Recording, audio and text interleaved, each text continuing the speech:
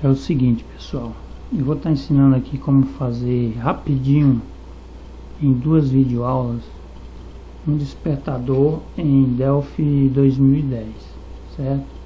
Nós temos aqui um formulário, eu vou salvar esse formulário em uma pasta lá em arquivos e programa.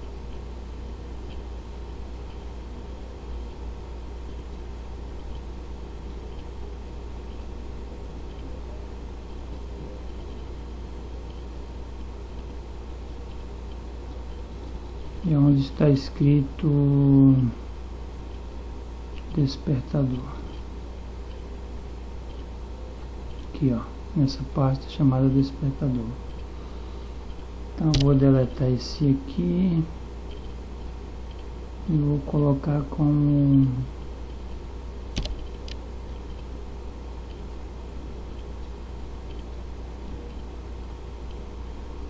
o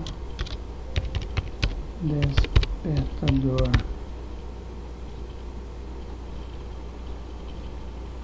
Vou salvar.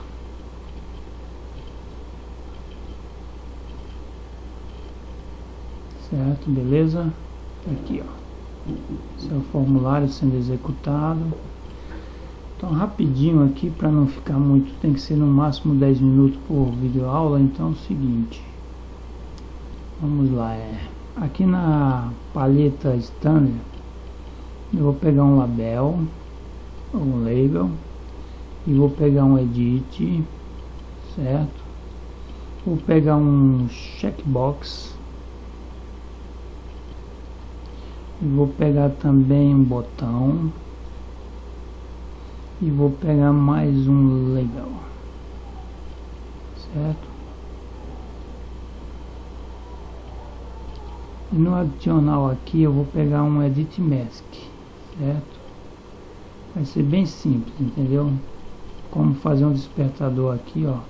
E vou também pegar aqui na paleta System um timerzinho, ó, certo? Esse timerzinho aqui vai converter o label 1 em um reloginho digital. Então aqui ó, no label 1 eu vou aqui nas propriedades de fonte e vou aumentar ele, entendeu?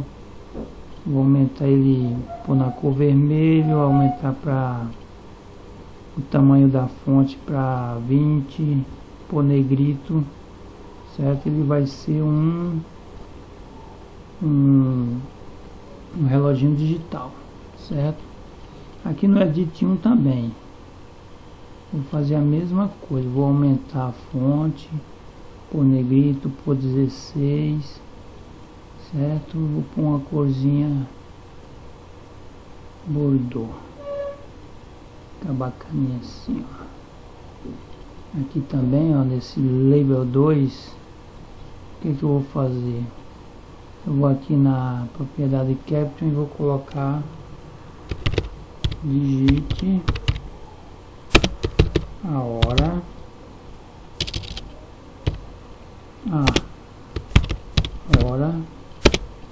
de despertar. E vou aumentar também na fonte, negrito, uma corzinha aqui bem azul petróleo, 14, negrito, beleza. Tá aqui, ó, certo? E no edit mask a gente já sabe também que é bem simples, né? Mesclar aqui a hora, né? O que eu vou fazer? Eu venho aqui ó, na propriedade mask edit, aqui ó, mask edit, dá um cliquezinho aqui, aí ele vai trazer esse aqui, editor mask. Você seleciona aqui ó, short time, tá vendo? 13:45. Aí você vem aqui ó, apaga, põe 2.00, certo? Clicou, já era. Pode também na propriedade aqui de fonte, certo? E aumentar também aqui ó, Vou pôr uma corzinha azul e pôr 14, 16, negrito. Ó, ele vai ficar bacaninha aqui, ó. Na hora de você digitar, ele já vai deixar no esqueminha mesmo, sabe, de você digitando e ele pulando aqui de 2 em 2 pontos, entendeu? Para não precisar você ter que pôr esses 2 pontos. Que eu vou até mostrar para vocês como que é, para que serve esse Edit Mask, ó. Veja só. Quando eu estiver digitando aqui, ó, a hora, ó, olha lá, 12 horas 34 minutos 56, tá vendo? Ó, daqui ele não vai mais, entendeu? E ele também vai pulando de campo sozinho, beleza? É para isso que serve, igual quando você vai digitar, fazer um formulário, preencher um formulário na internet, vai pedir seu RG, seu 22, leva ponto, 700 e pau, entendeu? Então é o seguinte, ó, é para isso que serve o Edit Mask. Então aqui no Edit 1 eu vou apagar lá esse Edit no texto, eu vou apagar, entendeu? E vou clicar, dar 2 cliques aqui, ó, Edit Mask. O que que eu vou fazer, ó? Vou fazer o seguinte, eu vou fazer, ó, Edit 1 ponto text. Ele vai receber o que eu digitar, 2 pontos igual mask edit 1 ponto text. Então o que eu digitar no Edit Mask, o Edit 1 vai receber, certo? Edit 1 ponto text vai receber tudo que eu digitar onde?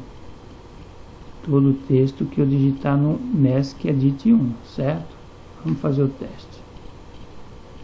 Executando. Olha aqui, ó. 12, ó, 11, 23, 4, 5. Então tudo que eu digito no Edit Mask vai para... E o label aqui 1, ó, o que é que eu vou fazer? Eu vou fazer com que ele... Vou converter esse caption aqui, ó. Como aqui, ó, os edit ele é text, certo? Mas também pode se converter. Como esse aqui é caption, eu vou fazer o seguinte, eu vou converter ele numa string, entendeu? E fazer com que ele seja um reloginho digital. Vou dar um clique aqui no timer e pôr o código. Label 1 ponto. Ó, se por text não vai ter esse código, vai ter caption, certo? Label 1 ponto caption. Agora o que eu vou fazer? Eu vou transformar ele numa string. 2 pontos, vai receber o que? Relógio time, certo? To é aqui onde vai entrar a conversão da string. To str, abre parênteses, fecha parênteses, vou colocar time, certo? E vamos ver se ele vai converter em um reloginho digital. Olha lá, tá vendo? O label agora, por causa desse código, ele é um reloginho digital. Então o despertador vai fazer o que? Quando eu colocar aqui, ó, 21 e 15 e 30, quando ele juntar aqui esse com esse, o label 1 com o edit 1, eles estiverem igual, por exemplo, 50, quando eles chegar em 50 aqui, esse reloginho chegar em 50, quando eles der igual, ele vai despertar com o código que eu vou passar para vocês, certo? Então a videoaula é de 10 minutos cada uma, certo? Então eu vou parando por aqui e na próxima videoaula eu vou passar também aqui com o checkbox, o que eu vou fazer no botão, entendeu? O botão eu vou aqui no caption, eu vou colocar o parar, né, para vocês pararem o despertador. Quando ele despertar, vocês quiserem parar, vocês param, certo? Então Vou ficando por aqui. Na próxima videoaula eu ensino como terminar esse reloginho aqui bacaninha. Eu creio que vocês vão gostar muito, certo? É apenas um despertadorzinho. Obrigado e até a próxima aula.